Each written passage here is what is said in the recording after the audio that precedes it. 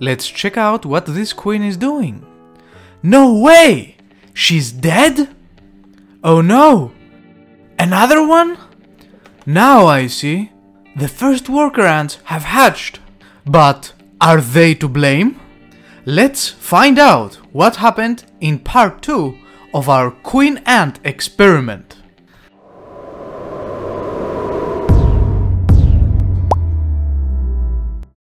Hello and welcome back to the Ants Vienna Ant channel. If you are watching us for the first time, here we discuss and help you out with everything you need to know when you keep ants as pets. A few weeks ago, we started an experiment, an ant experiment.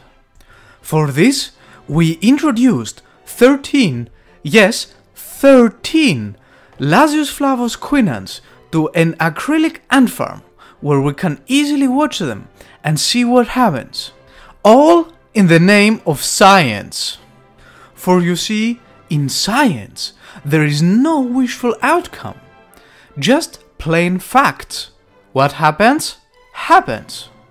With that in mind, the goal of the formicarium we created in the previous video, I'll put an info card in the top for you guys, feel free to check it out later, was merely to observe the behavior of the queen ants and subsequently what happens before and after the first workers hatch out of their pupa.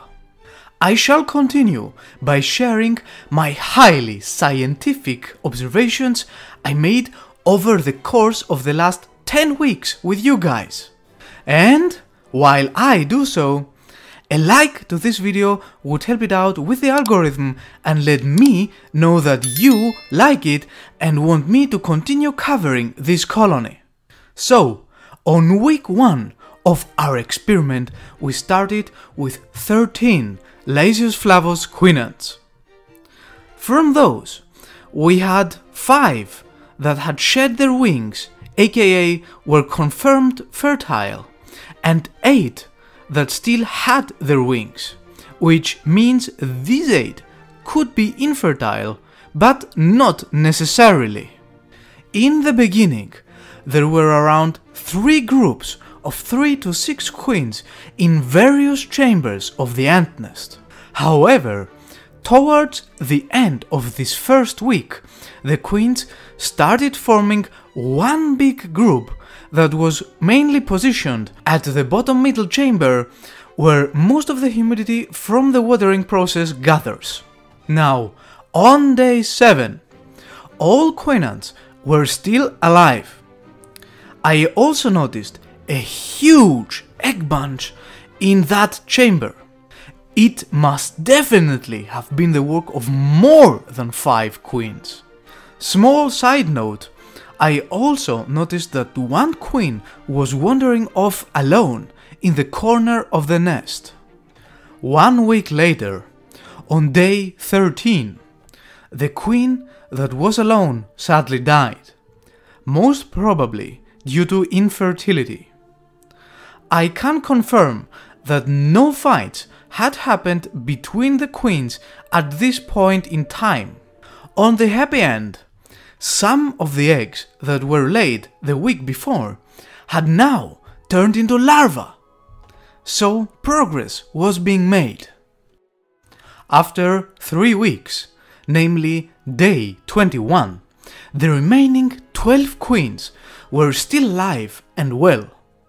Noticeable at this point was that some of the ant queens were breaking and partially biting off their wings. Also, a significant amount of eggs, I'd say around 80%, had turned into larvae by now. Are you still with me, guys? Okay. 4 weeks in, on day 27, a few of the larvae are getting really big, a very good sign. But an interesting turn of events was that now almost every queen had taken some of the larvae in her personal care, unwilling to share them with the others, watching carefully over them. Restless. So, the huge brood pile that was previously positioned in the middle of this big chamber was gone, and many individual larva packs had been formed. Are you enjoying the video? Then hit that thumbs up button. It helps my work get recognized by YouTube and is a totally free way for you to support my work, which took multiple weeks in the case of this video. Let's continue. During the next 6 weeks, the trend of not sharing the brood vastly continued. There were, however, also cases of 2 queens getting along and sharing a single brood pile.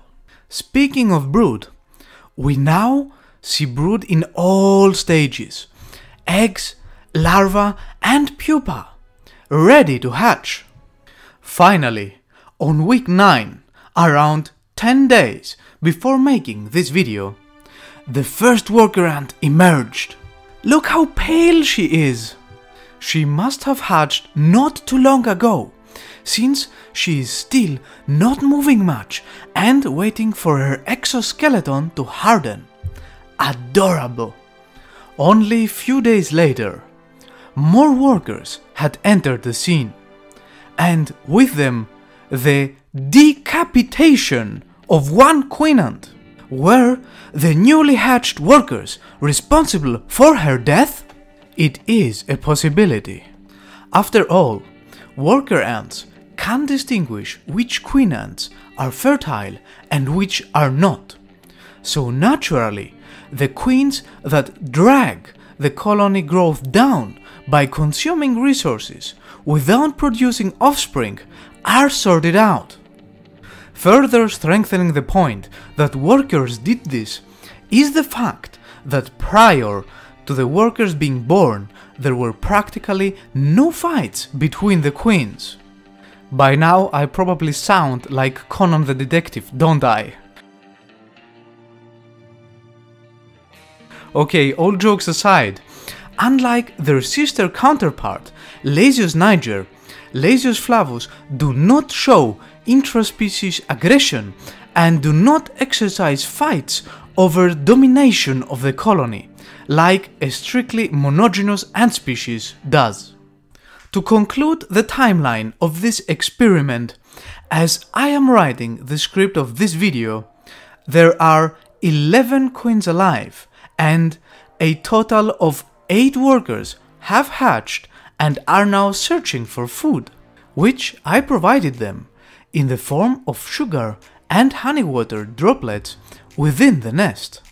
They gladly accepted my offer and turned over to start feeding all the hungry larvae that are still growing. A notable fact, at least in my eyes, is that some workers show slight signs of aggression towards certain queen ants. Will these queens turn into more victims? To how many queens can a worker ant be loyal to? AKA, how many queens will remain in the end, as this polygynous queen ant colony continues to grow? What do you think? Were the findings and what happened so far in our ant experiment interesting for you?